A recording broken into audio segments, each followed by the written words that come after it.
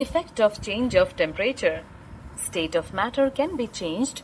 When we increase the temperature, solid is converted into liquid and liquid is converted into gas.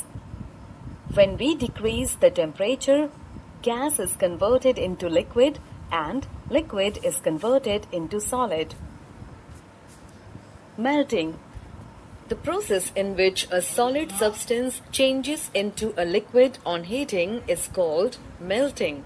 Let us understand, when the solid substance is heated, the heat energy makes its particle vibrate more vigorously.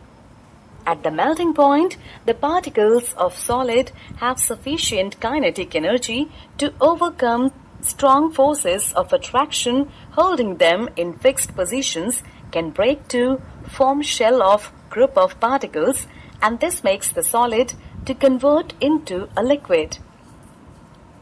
Boiling or vaporization.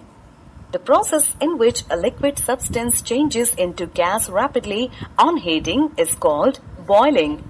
Let us understand this when a liquid is heated.